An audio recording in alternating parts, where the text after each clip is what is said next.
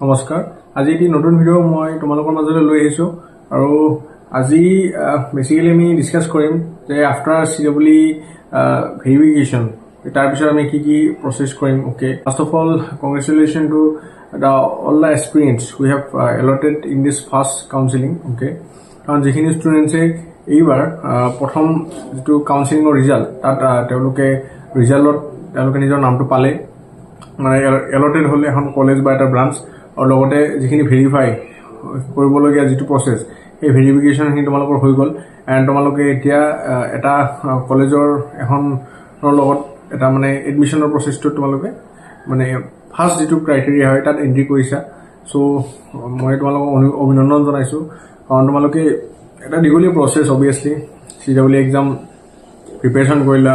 exam দিলা result কেতিয়া আহিব নেট কাউন্সেলিং ষ্টাৰ্ট হ'ল and finally তোমালোকৰ allotment ওলাল okay choice filling কৰি allotment কৰিলা আৰু allotment হ'ল then তোমালোকে verify কৰিলা and as you know যে আমাৰ 14 জুলাই 2025 and 15 জুলাই 2025 এই দুদিন আমাৰ মেইনলি verify যিখিনি ডকুমেন্টস verify কৰিব লাগে okay so সেইখিনিৰ কাৰণে আমাক সময় দিয়া হৈছিল আৰু প্ৰায় গোটেইখন কলেজত এই দুটা ডেটে দিয়া হৈছে তোমালোকে CEE যিখন মানে গাইডলাইন হয় তোমালোকে দেখা পাইছা ওকে হয়তো ব্ৰাঞ্চৰ ওপৰত ডিপেন্ড কৰি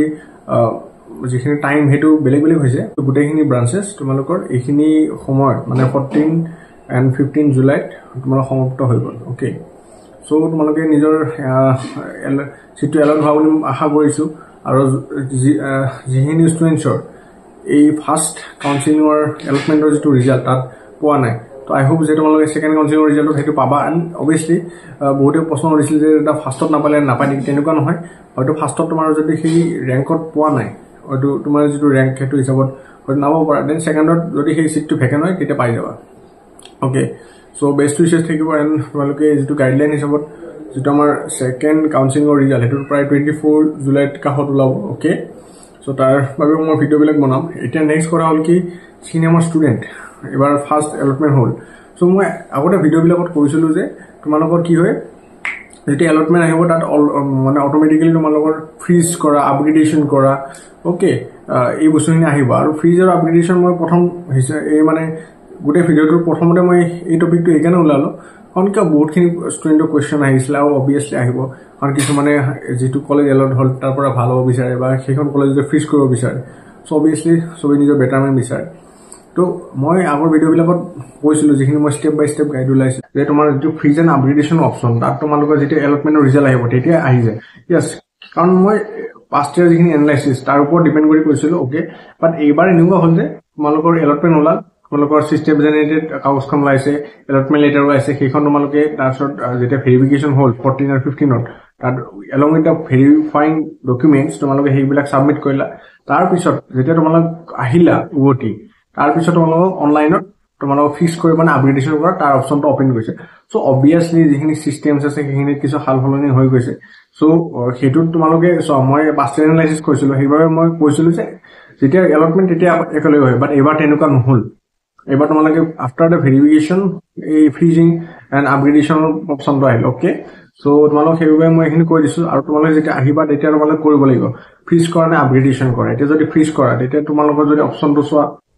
যেটো ব্ৰাঞ্চ বা যেটো কলেজত পছন্দ হৈছে then obviously you can go for freeze আৰু ফ্ৰিজ হলে তোমাৰ এন্টায়াৰ কাউন্সেলিং প্ৰসেসটো তোমাৰ হেতু অপচন মানে চয়েস ফ্ৰিজ হৈ গল আৰু নেক্সট তোমাৰ স্টেপটো আহিব এডমিশন সো সেই কলেজখনত সেই ব্ৰাঞ্চত এডমিশন লব গলে হ'ল ওকে আৰু তুমি যাব নালাগে এটা যদি কিছুমান আপগ্ৰেড কৰে তেতিয়া তোমালোকে আপগ্ৰেড কৰিব লাগিব ওকে আপগ্ৰেডেশনৰ এটা দুটা অপচন থাকে এটা কলেজ বা এটা ব্ৰাঞ্চ তো তোমালোকে সাপোজ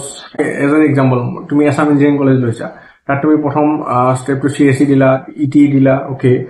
ইলেক্ট্ৰিকেল দিলা বা তাৰছত সিভিল দিলা এনেকে এটা প্যাটাৰ্নত আহিছে এটা তুমি সেম কলেজখনত ব্ৰাঞ্চটো আপগ্ৰেড কৰিব বিচাৰা তেতিয়া অবিয়াসলি সেই অপচন চুজ কৰিলা এটা কিছুমান এনেকুৱা যে মই সিভিলটো পঢ়ি ভাল পাওঁ তে AC সিভিল দিলে JC সিভিল দিলে ওকে BBC সিভিল দিলে তো তেওঁলোকে নিজৰ কলেজখন আপগ্ৰেড কৰিব বিচাৰিছে বাট ব্ৰাঞ্চ সেম সো সেই ওপৰত ডিপেন্ড কৰি তোমালোক আপগ্ৰেডেশন কৰিব লাগিব so this is the thing and মই তোমালোকক সেইকাৰণে কৈছো আই হোপ যে তোমালোকে এইখিনি কৰিছা অলৰেডি এন্ড নেক্সট মোক বহুতখিনি ষ্টুডেন্টছে এইটো খুদিছিলে যে এটা অপচন খিনি কেতিয়া চেঞ্জ কৰিব পৰা যাব সো তোমালোকে যিখিনি CEE গাইডলাইনৰ যিখন লিষ্ট হয় তাত তোমালোকে দেখিব পাইছা ওকে তাত প্ৰায় 18 and 19 জুলাই 2025 ত তোমালোকে এই অপশনটো ওপেন হ'ব এতিয়া মোক বহুত ষ্টুডেণ্টে মানে মোক এইটো কথা সুধিছিলে যে লাইক দাদা মানে যেটা আমি প্ৰিফাৰেন্সৰ অপশন দিছো সেইখিনি আমি এডিট কৰিব বিচাৰো বা চেঞ্জ কৰিব বিচাৰো তো সেইটো কেতিয়া পৰা যাব সো এইটো কাৰণে তোমালোকে হয়তো CEE যিখন মানে DTE ওলোৱা যিখন মানে গাইডলাইন হয় তাত তোমালোকে আই থিংক